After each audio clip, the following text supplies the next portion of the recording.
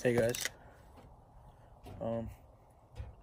today I just want to talk about something real quick, and that is, people always think that you need all this expensive stuff to go hunt, all this stuff. You need best bow, you need $1,000 bow with $300 stuff, all this different stuff. You need all $200 releases, all this stuff.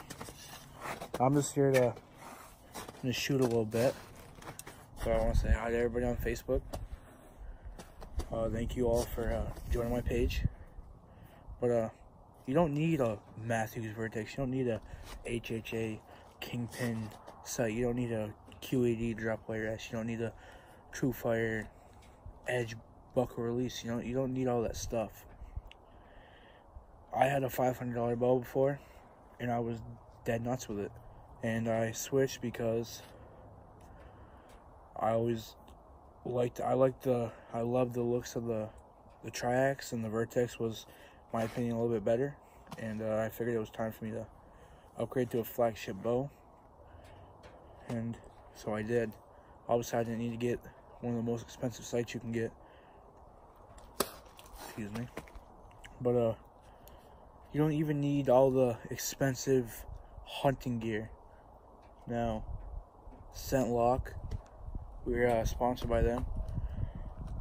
They are an amazing company, and I think their stuff helps. But if you got other companies that it's not Scent Killer, and it's just you're paying for the brand name, you don't need that stuff.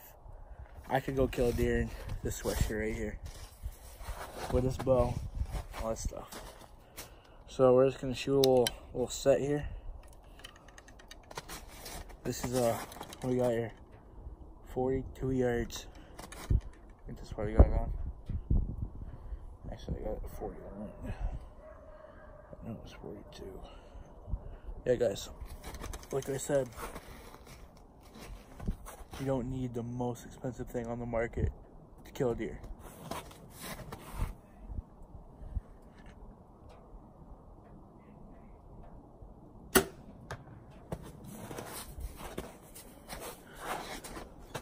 I mean, obviously, having an expensive bow, there's always all these different things that you get with buying a more expensive bow.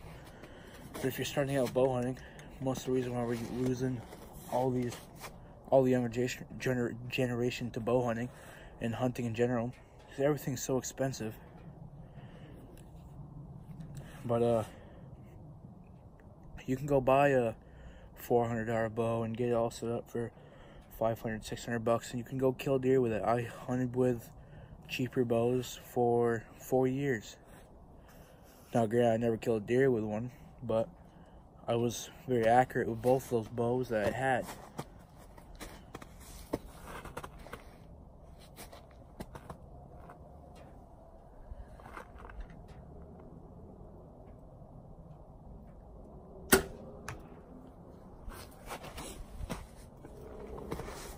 Like, for instance, this string works fine. I don't like this string.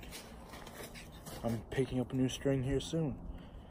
I want to have it customized. The bow shop I had, they said it was going to take around a month to get a customized bowstring. I was like, I don't want to wait that long. So, yeah.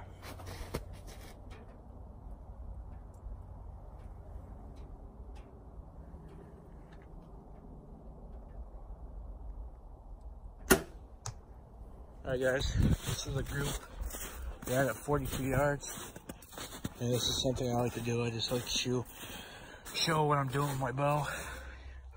Now that one's dead nuts right there. But my other two are pretty close. It's 42 yards. And have a good one, guys.